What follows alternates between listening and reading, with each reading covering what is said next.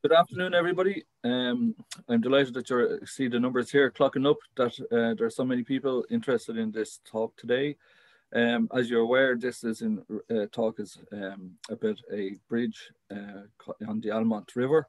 Their speaker today is Guillermo Capellán, and himself and his good friend Jose de Bereza were in contact with us nearly a year ago. We were supposed to have them as visitors to Ireland at that stage, but unfortunately the COVID hit and all of that has been postponed.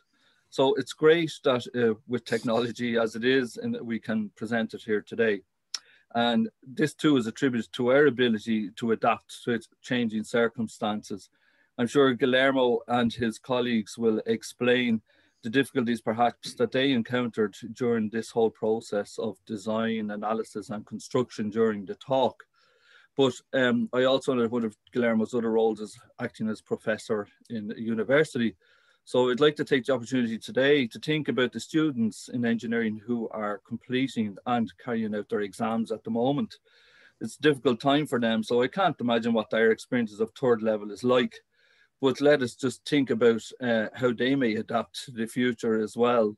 So I hope today will be a short break for the students that are attending here today, and that they will be inspired by the skills and knowledges of the participants and their abilities to react and to find solutions to problems that they encountered along the way. So just to let the students know that in Engineers Ireland, we are very considerate of the pressures that they're under at the moment, and that if any of them feel that they need to reach out, just to come to us and we can talk through that, or go to their colleges and the people in the colleges to help as well. So hopefully today will be a nice experience for you and a good break from your exams. So I'm going to hand you over to John Reddy, who is the Group Quality Manager with EcoSem, and he's going to introduce Guillermo and his colleagues. So then Guillermo will speak about the bridge itself. So without further ado, I'm going to hand you to John. Thank you, Megan. Thank you very much, John, and welcome everybody. And we have a special treat for us all today with a multi-award winning speaker, Guillermo Capellán. He's a PhD and Dr. Guillermo Capellán even, and a civil engineer. And Guillermo has taught in structural engineering at several Spanish universities and is now a professor of bridge design and wood structures at the University of Cantabria. As CEO and technical director of Arenas Asociados, he is specialized in conceiving and designing signature structures incorporating the principles of optimization, form finding, constructability, and sustainability. The project itself speaks for itself with this picture, and I will do no introduction of it whatsoever and hand over to Guillermo. So very welcome, Guillermo, and very special thanks also to Jose Barrazueta, who is our link in starting this seminar today. So thank you, and enjoy the seminar, everybody. Thank you very much, John.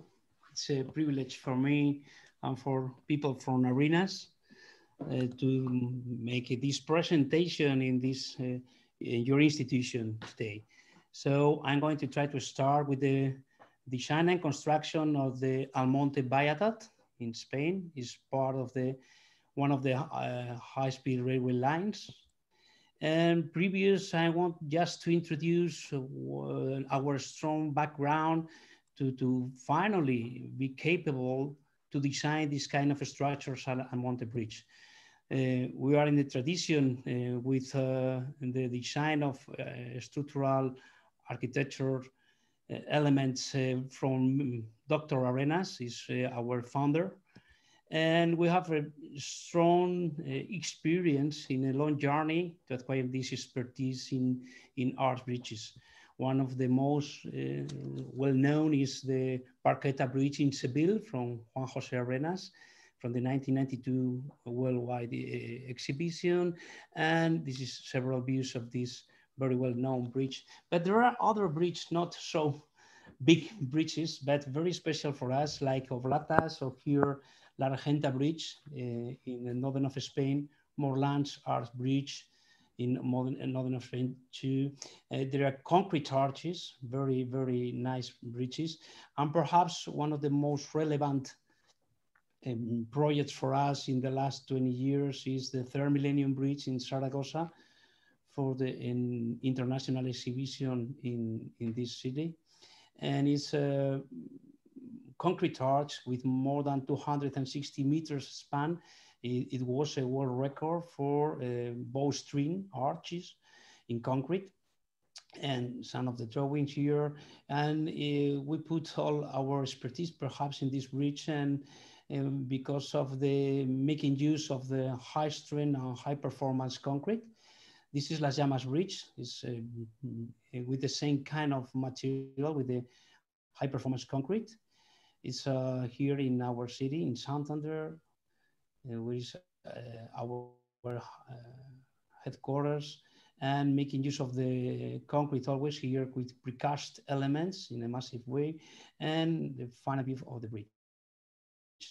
But at the same time, we have in the 20 last years, the experience with the high-speed railway lines. That's very important. There are lots of bridges that we are participating.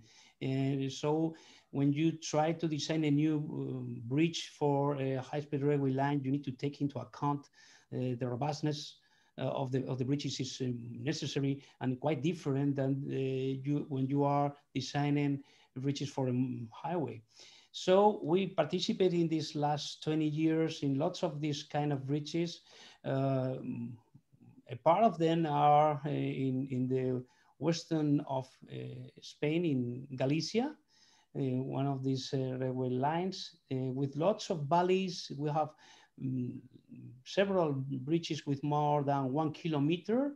And in these valleys, the piers are almost 100 tall.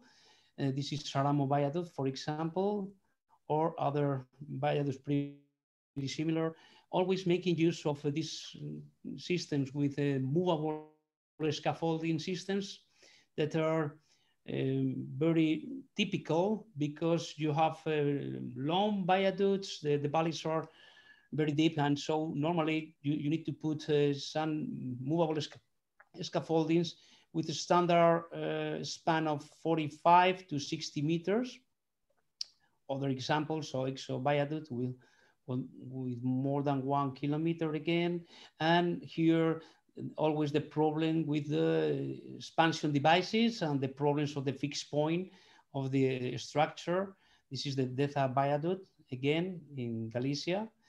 So we are participating in all of these kind of viaducts and learning a lot, and our knowledge in this kind of highway speed railway bridges that is very complicated from the operating putting in service this kind of bridges because of the fixed points, because of the expansion joints, because the special devices.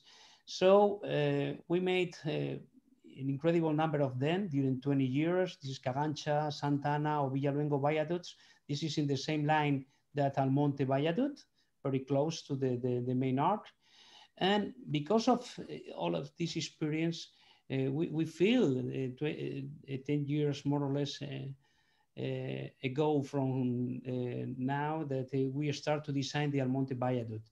And we try to put all of this background and all of this knowledge and savvy in the design of this bridge.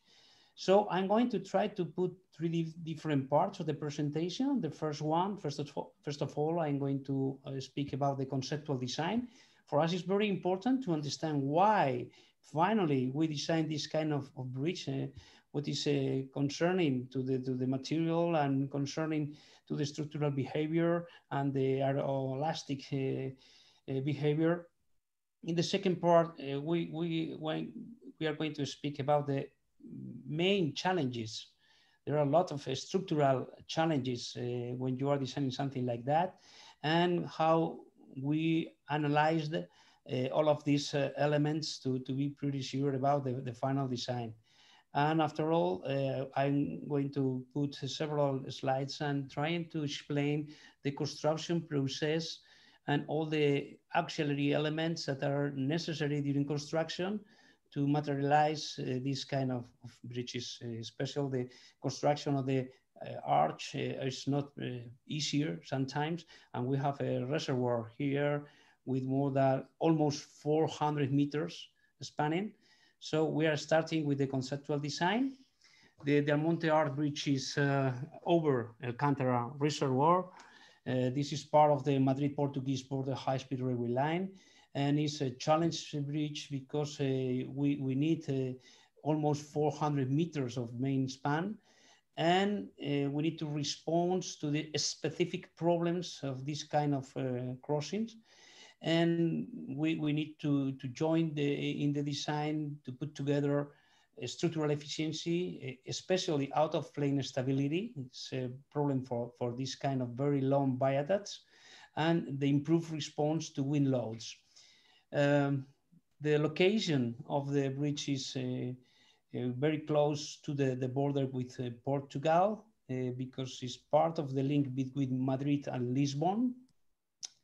The specific location is very close to the reservoir of Alcantara Reservoir, so we need to cross very close to this situation, and it's because of that we have a very large span, and we need to take into account different questions when we start with the conceptual design. Of course, the loads, we need to take care with that. This is not a highway bridge. We have bigger loads than road bridges. Dynamic effects, that is very important and very demanding. The bigger horizontal loads, especially coming from the braking and traction, and the fatigue, that is very important because of repetitive movable loads. The geometry is a problem because the plan and elevation are very limited because of the curvature and the slopes. And finally, we have lots of functional requirements, especially the smaller admissible deformation, the very low admissible accelerations, and the interaction between the track and the structure. And we have limited length due to rail expansion joists. These devices are very complex and are limiting the design. So our main aims in this design is the durability, of course, and the very reduced maintenance, the transverse structural behavior against wind loads, especially the nonlinear structural behavior because of the material and the geometry, and of course, environmental and landscape integration in the landscape here is very special area. So we are seeking for a global economy, but always trying to have a structural efficiency in the design. If there are no reservoir, the most normal situation is to have a bridge that is just like a standard viaduct over a valley. But the real thing is that we are not possible because it's limited. It's not possible to put piers into the reservoir. And because of that, we try to imagine from the very beginning a standard viaduct that is going to be very easy for the maintenance and as standard as the rest of the viaducts in the other railway lines, and with a cross section that is a standard too. So we want to produce a final design that is a standard as standard as possible. Of course, it's not as easy because in this time, it's not possible to put the piers in the bottom of the belly, and we need to substitute these tall piers with the arch. But because of the rest of the elements are as standard as possible.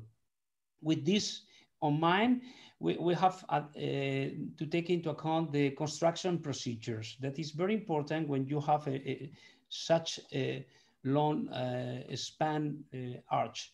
So we have different parts. We have the approach viaducts that the access spans are typical, and we are going to make use of the movable scaffoldings that we have the knowledge, and we are making use in the rest of the railway lines. There are lots of the availability in the country for this kind of auxiliary elements.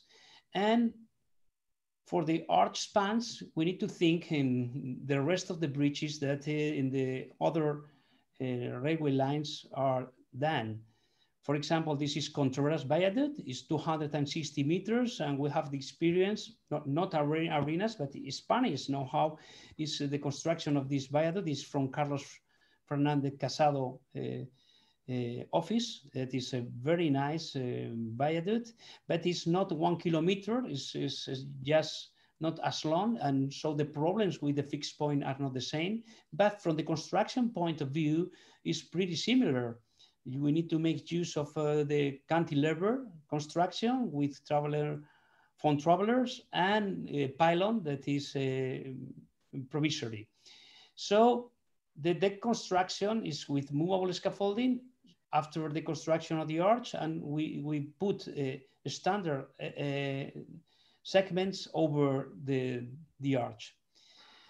To understand the challenges of the design, we put the formula, the dynamic classical formula. We have we prefer to have a concrete car because of the mass and because of the damping factor that is very important for the dynamic behavior of the bridge and minimum of the deflections.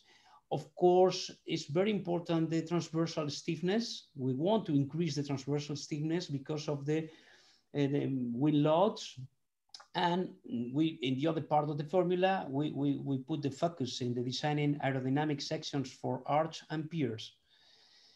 Of course, to increase the transversal stiffness, a very typical solution is to try to put the inclined legs in the foundations as wide as possible. So we try to put more than 20 meters inclined legs in the foundation, 20 meters wide. And this is very typical. Everybody has this image in the classical steel arches with this kind of opening inclined legs. And other very well-known viaduct is the Garabit, and with the same idea, trying to put the inclined legs. Other of the challenge, if we want to make a concrete arch, is the concrete. We put here a high performance. We have the previous experience in other viaducts like Third Millennium Bridge or Las Llamas Bridge. They are all with this kind of high performance concrete.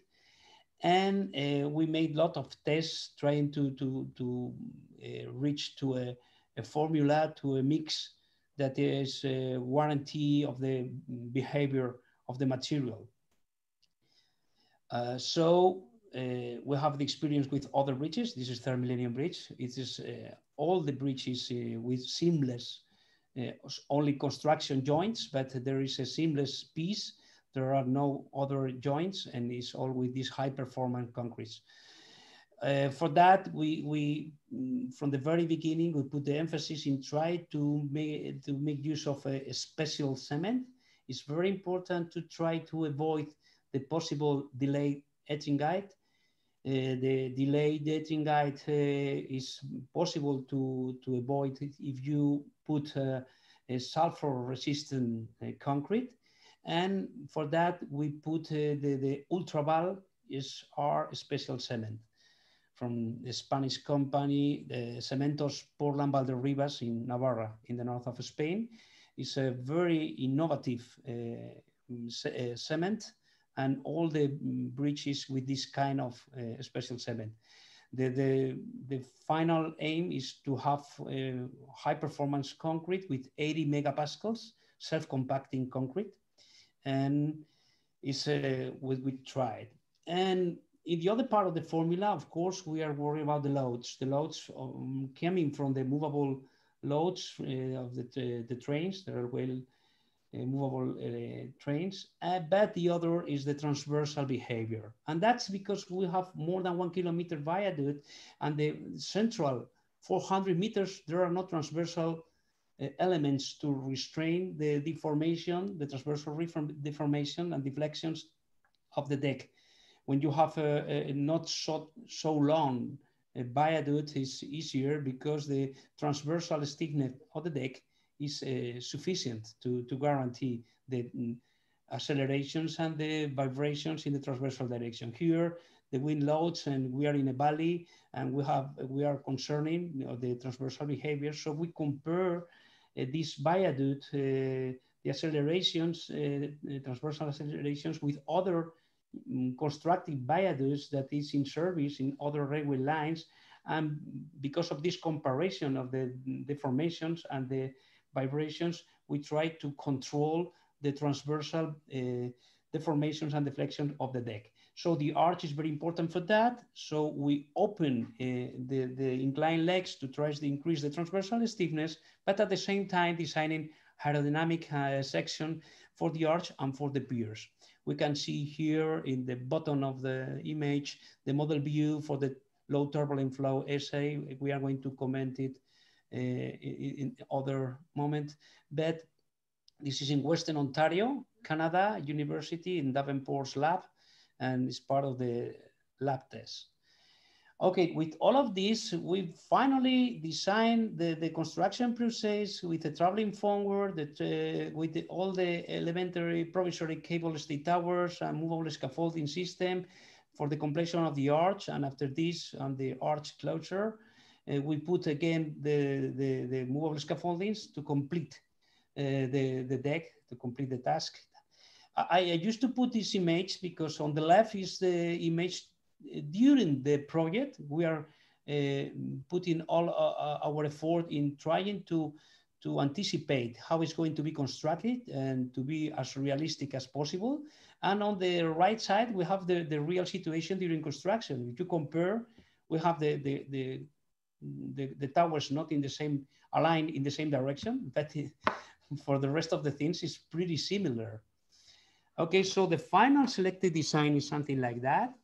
That is easier to understand with the fixed point, the crown of the arch, with inclined legs opening to the foundation. And this chosen arch is for us the most economical in terms of construction costs because of the previous experience in this kind of structures. In addition, the deck is a conventional section. It's a prestressed box girder with 45 meter span that it can be erected with conventional overhead cast-in-situ mobile scaffolding. And design is also for us the most appropriate from the durability point of view because of the concrete, a special concrete that is not very reduced maintenance. Of course, we are improving the behavior with this solution under dynamic effects. And for us, the bridge is also more environmentally friendly. The final solution with something like that, we have the total multi-span viaduct with the arch over the reservoir. And the concrete finally selected is a self-compacting, high-strength, high-performance concrete. And for the octagonal hollow section in the arch, and both legs are laid together in the 7 and 14 spandrel columns. So the arch has a depth on the foundation of 600.90 meters and in the crown of 4.80 meters. The width of the arch is 6 meters at the crown. So in these drawings, you can see the definition of the geometry and the variation, the variable cross section that you can see in the plan and in the elevations is variation of the depth, and in the octagonal hollow section that is transforming to a double inclined legs. The piers are almost 80 meters tall and are conventional. And the foundation is very complex because we have the rock there, but the orography is not common, it's very complicated. So we need to adapt to fit to the ground, the foundation. So it's with several different phases and stages for the concreting and pouring the concrete in this foundation. We have a provisory anchorage that is necessary in the retaining foundations because of the construction process. And we need to define these anchorage and the dimensions of these elements. And the construction process is something like starting on the movable scaffolding and the piers. And at the same time, we start in a cantilever method for the arch. And at this point, we finish with the possible backstage, and we need to put a provisory, temporary tower to complete the pylon, and we can keep on advancing in a cantilever construction. And finally, we are in the crown. We remove all the provisory elements, and we start again with the movable scaffolding in a symmetric construction. Is the best from the coming forces and loads for the arch to try to be as symmetric as possible. And finally, we have the arch. So the conceptual design, more the key elements are these. From the structural analysis, we are going to try to introduce the main challenges. Of course, these challenges for this structural analysis are, we need to detail all of the construction stages. It's very important because of the final geometry of the arch, because of the creep and sinkerage of the concrete, because of the, we're making use of lots of auxiliary elements, movable scaffoldings, traveling formwork. So it's very important to put the loads and the pre-deformation, the pre-camber that is necessary to get a final optimal configuration of the shape of the arch. Because the finding of an antifunicular arch aces is very important to avoid the bending moments, and trying with this to avoid cracking of the concrete. We are dimensioning all the sections, trying to avoid cracking during service states. Only in ultimate limit states we have several crackings, but we are avoiding this in service. And we need to analyze these nonlinear forces and detailed dynamic analysis, of course, other special studies that is necessary to confirm for the confirmation of the behavior in the wind tunnel test. For that, we develop very precise and detailed models, computer models. This is in this case with Midas software, with all the construction process stages. And you need to take into account all the elements that are here. Even some of them are parametric, because we are not pretty sure about the final modulus elasticity of the concrete or the time is going to be constructed. So we try to anticipate that in this kind of models. And after the cantilever construction, we've had we remove the elements and put the movable scaffolding to the final configuration. Of course, to obtain the final shape of the arch, that is very important, we have a form finding process that is a step iterative procedure that needs to take into account the geometrical adjustment of the different cross sections, and basically to try to have an antifunicular configuration, as I commented, trying to not to have bending moments and trying to avoid the cracking of the concrete.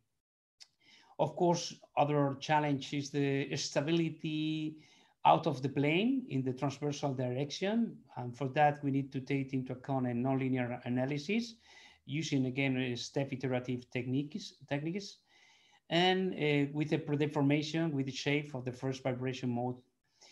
Of course, in the dynamic analysis, we need to put all the different high-speed railway load models. There are more than 10 coming from the HSRA, HSB, and HSM, and with the speeds that needs to go from 20 to 20, getting from 20 to 420 kilometers per hour, and needs to evaluate this behavior for all these velocities. And we need to guarantee the durability with the cracking, as I see in the state limited of service. The geometry of the arc and the cracking criteria of this, we need to is not a parabolic shape that is a common from the antifunicular, because we have here movable elements that is very important loads and dynamic behavior. So we need to put the dynamic behavior into account for the designing of the no cracking section. So we try to put the thrust line of the arch inside of the kernel to avoid these compressions. And because of this, we put this is the static analysis slide. In the black lines, you have the kernel of the section, this variable, because there is a variation of the cross section. So you have this variation. You go to the foundations and you have more depth of the kernel to put the thrust line. And this is the statical analysis. And as you can see in the red and blue lines, that's no problem.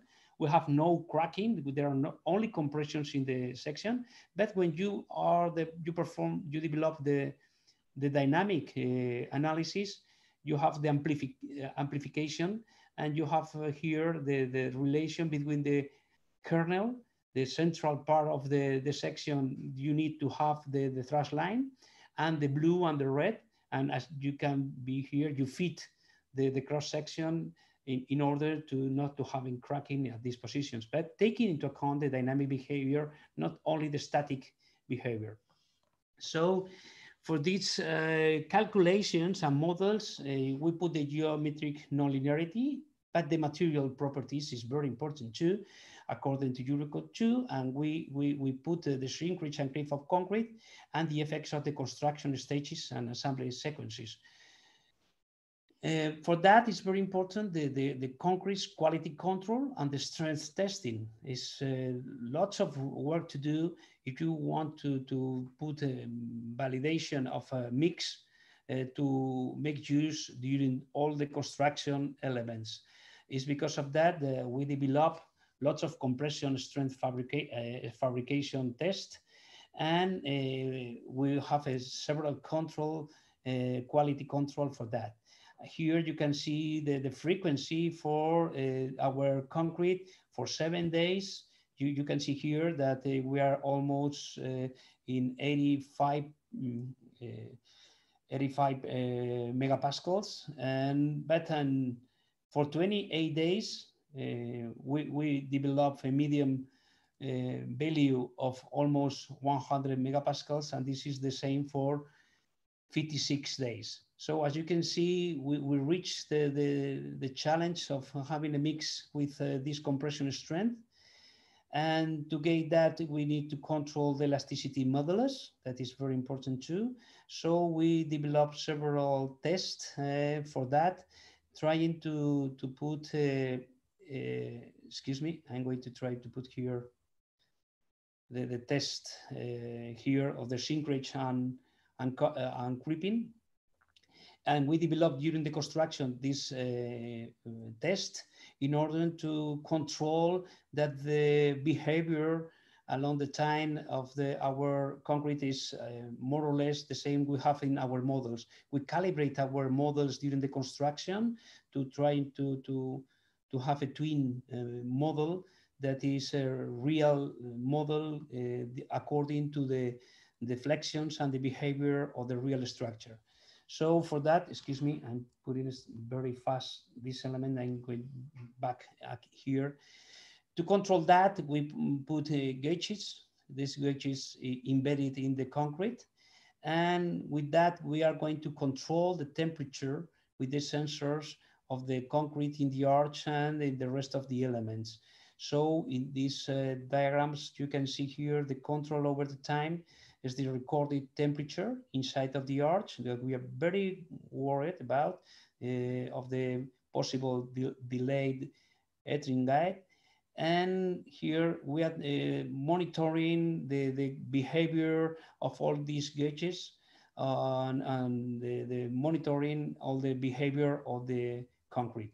So this control is during fabrication. This is the curves for the fabrication temperature, and during on-site, how is evolving the final temperature, putting under control not to put over a maximum temperature in order to avoid this delayed ethering guide. That is one of our concerns. So with this monitoring, we have always the control on site of the quality of the concrete, but we test several parts of the concrete.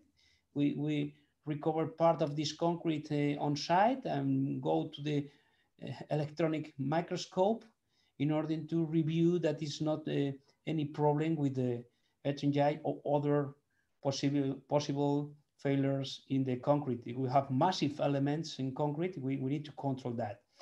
Okay, this is the same curve with the creep and synchrate. I previously mentioned it, and the certification is very important to put into control all of that. In the calculations again, we have the problem of the material, but we have dynamic calculations. That is very important too.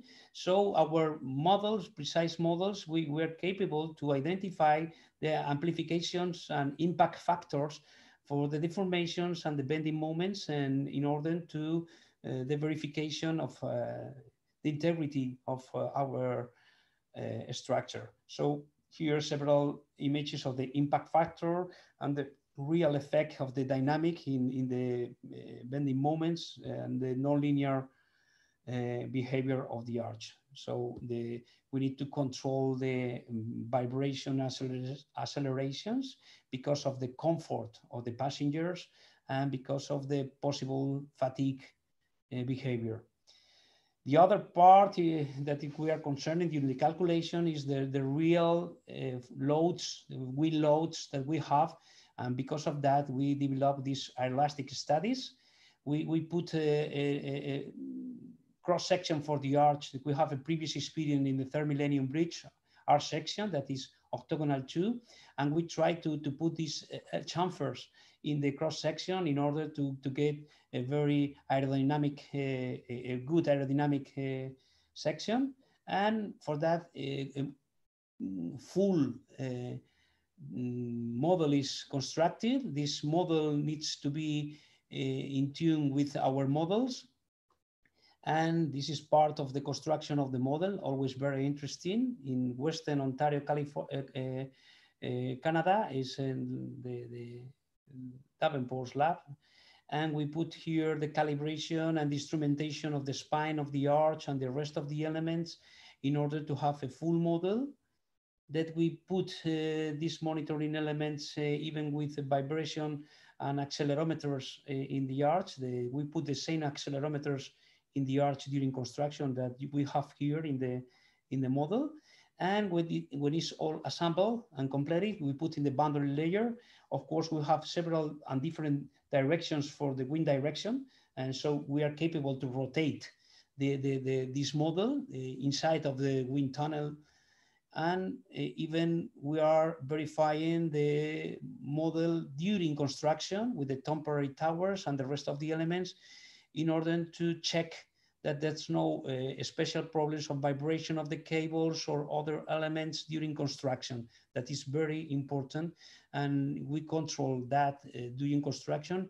Even we develop several elements that is necessary to control the vibration of the cables with tube mass dampers and other elements to try to put this under control. Okay, I don't want to put more in the structural analysis because it's perhaps the more boring part. There are lots of challenges and very interesting issues concerning the structural models and the analysis of the materials and the wind tunnel tests. But I'm going to now to try to introduce the construction that is putting all of these ideas in the real thing, that is to try to materialize the arch on site. For that, we have a construction company that is a Spanish construction company, is FCC. It's very well known. This is a very big company. And with the experience in the installation and fabrication of the concrete, and okay, we are very comfortable. The real thing is they are very, very professional. And thank you very much to all the team from FCC and Condoril. The construction process is going to make use of the pilot method, cantilever construction, that we are commented. And for that, we have the image with the previous ideas and the previous image during construction, during the project, developing project, and the real thing. For that, the most important elements are of course, the traveler. The phone traveler is very important here and is crucial for the design of the loads and the shape of the arch and the forces in the cable stays. The temporary pylon is two parts. One is the temporary tower and the other is a main pier that is used like a temporary pylon. And the foundations are very important here because we have anchorage to the ground in the foundations and retaining foundations and the temporary stays. Of course, there are temporary tower cranes that are more conventional. We are going to try to explain each of these elements. Starting from the arch foundation, that is a massive concrete foundation. And this springer is very wide, it's almost 40 meters wide. And we need to put concrete in different stages and putting the concrete in these stages in horizontal parts, the segments, trying to avoid the temperature, to control the temperature of the mass concrete. For that, we have the reforms bars, but we have different elements here that are very important, connecting the different stages and for the anchorage of the elements, the final elements. Here we have the foundation and the reforms bars of the main pier. And we have the retaining foundations that is even more complex than the main foundation of the arch. And this is because these retaining foundations, we need to put ducts with steel frames, as you can see in the slide. They are necessary to put the anchorage coming from the main pier during the construction process. So it's necessary to put all of this inside of the retaining foundation with a correct alignment of these elements to have no problems with the cable stays and with the backstakes that is necessary during the construction process. For that, these ducts and the installation is necessary to put in coordination with the ground anchors after the footing construction. We put this anchorage to the ground and put the precision of these elements. Okay, the arch erection is other element that is very complex, and for that we make use of the special phone traveler, because at the very beginning we have two inclined legs, but after that we need to put only one section, central section of the arch. So we need to transform these phone travelers from 2 to 1, like a real transformer, and because of that it's a very complex steel structure. So for the piers are very standard piers. We have a typical section for this kind of viaducts, and so it's the most easy part of the bridge, but they need to support the movable scaffolding that is coming from the abutments to the central part for the deck. But it is very standard and common that we prefer to do that. That is a standard viaduct with no other problems. The main piers had almost 80 meters tall, so it's quite different, and even they are important during the construction process because we need to put the cables across the section of the pier. For that, we need to introduce inside of the piers the elements that they are going to be necessary to put inside of the pier the cables. And for that, we make a digital model, and we put an assembly of these frames and ducts in the ground, and after that, you put the erection into the pier. Okay. The number of the segments is depends, is not variable. At the very beginning, we put 9 meters. That is not with the phone traveler, because close to the foundation. But most of the dowels are a typical segment length of 6 meters and 74 centimeters. And as you can see here, the dowel number 1 and number 2 are done with a classical false work. supported in the ground directly. Here are some pictures with the reinforcing bars in these dowels, starting dowels. And this part is not so difficult because it's possible to put this false work. And this is the putting of this initial dowel. And here we have the first dowel of the inclined legs. After this is the final image of this connection on liquid with the abutment, the concrete arch, and the pier. That for me is very, very nice to see the connection of these very massive elements. But finally, you have this image that I think is very peaceful. The foam travelers is the next element that is very interesting. Of course, they are very complex structures because they are movable, because this is the front view and the rear view of this movable scaffolding. Several configurations during putting of the concrete, during launching. So you need to have a very precise and detailed elements of all of that. There are lots of responsibility in this foam work. So we need to put all our best in the designing. Lots of people are going to work. The workers are work all day over the reservoir with more than 100 meters over the reservoir. So for us, it's challenging try to put all of this.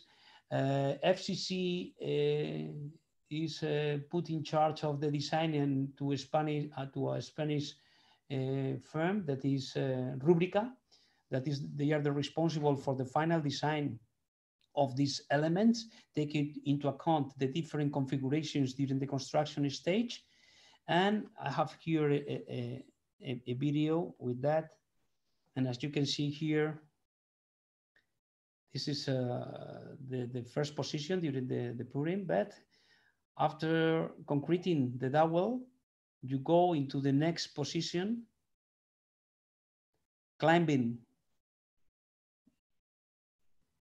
through the inclined leg. Okay.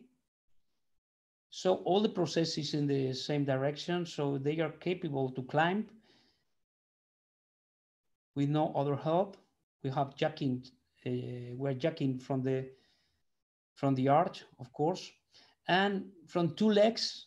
The challenge is that you need to put to change this is the interior formwork of the cross section, but the final situation is how to go from this inclined legs with two elements to just one formwork traveler.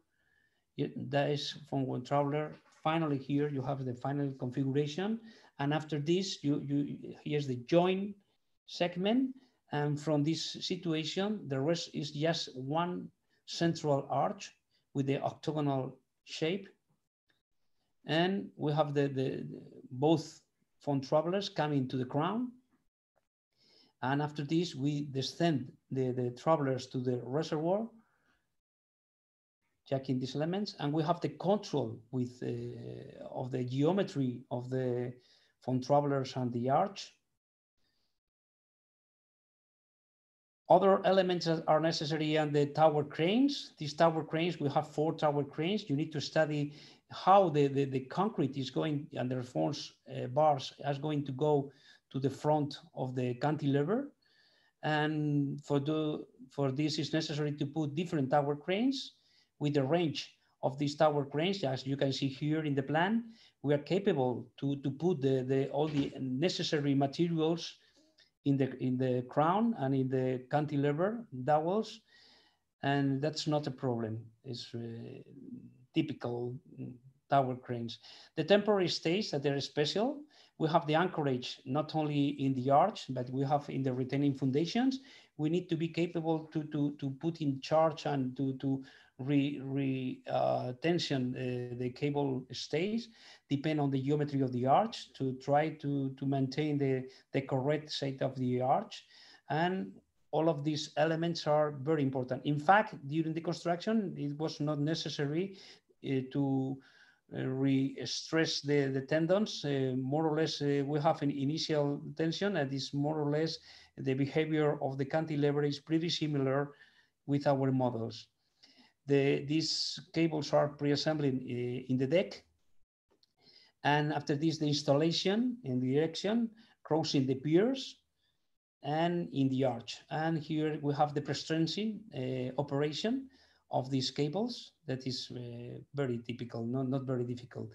And we are capable to do several adjustments if it's necessary of this pre-stressing. The temporary tower, that is very important element because it's necessary to keep on with the cantilever construction because the main tower is not sufficient tall. The total height is necessary is more than 140 meters. We think in a pin connection detail is necessary because it's easier the dismantling of the tower when you finish the operation. So because of that, it's like it's a steel tower with a pin connection, and it's possible to put into position during the construction process, but to remove in the same operation, to remove this tower is not necessary to cut or even to make different very complex operations, because with this pin joint is very easy. Okay, some of the pictures of the erection is in position and in use. So we keep on with the cantilever construction, and we have, it's possible, we have the retaining foundations, we have the anchorage, we have the forward traveler is now just a central, only octagonal hollow section. Of course, we need to work sometimes during night because it's a very intensive construction process.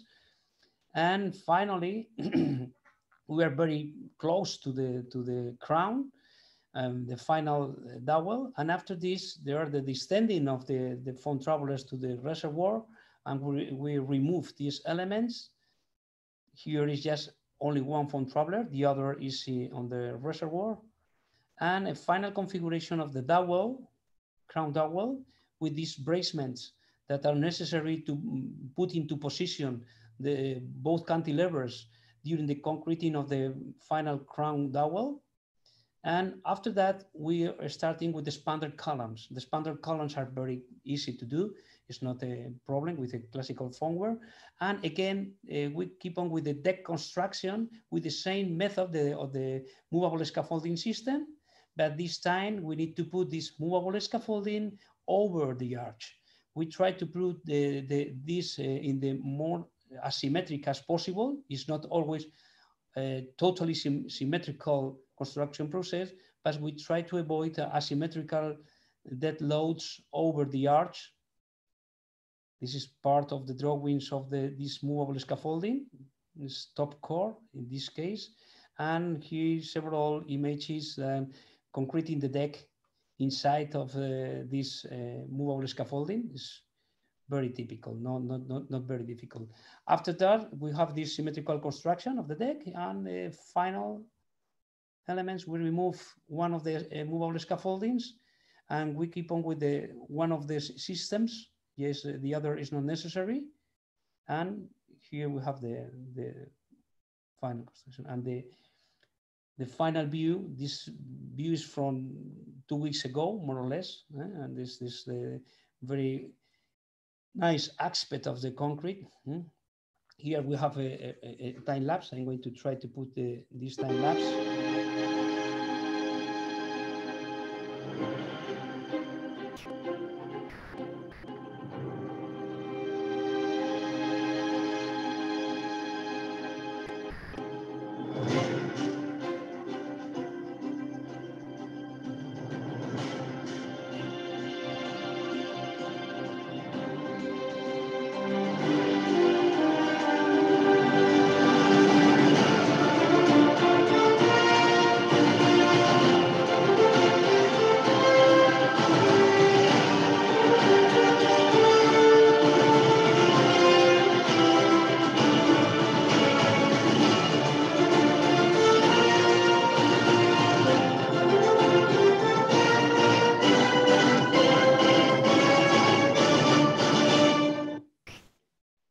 Okay. It's just a few seconds, but in fact, it's more than 4 years of hard working.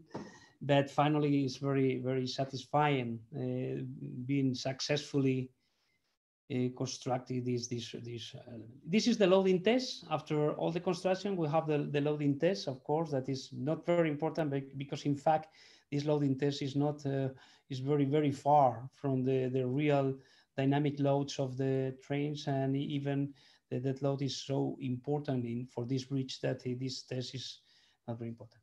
I want to finally result the monitoring of construction. It's very important that during the construction to trying to be as not worried. We are worried, of course, but not too much worried during the construction. It's very important to have a full-scale measurement program.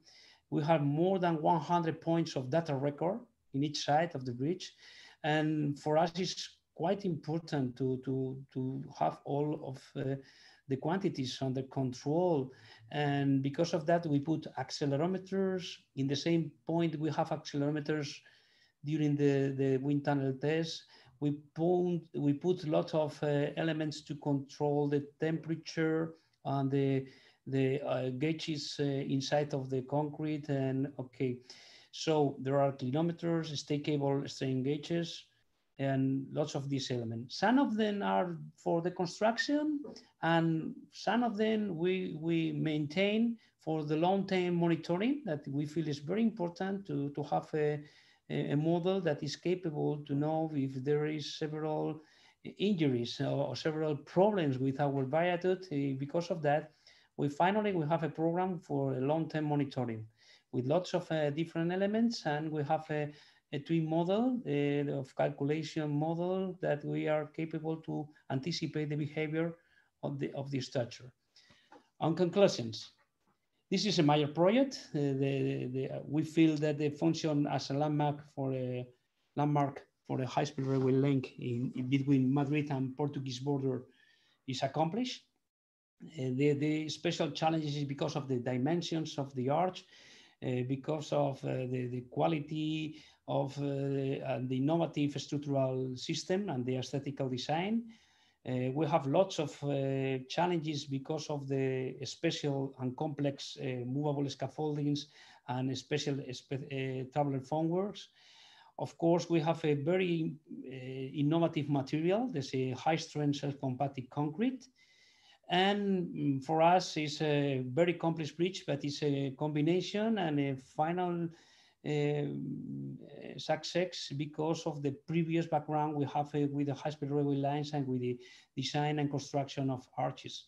Thank you very much to all the great team. This is done because they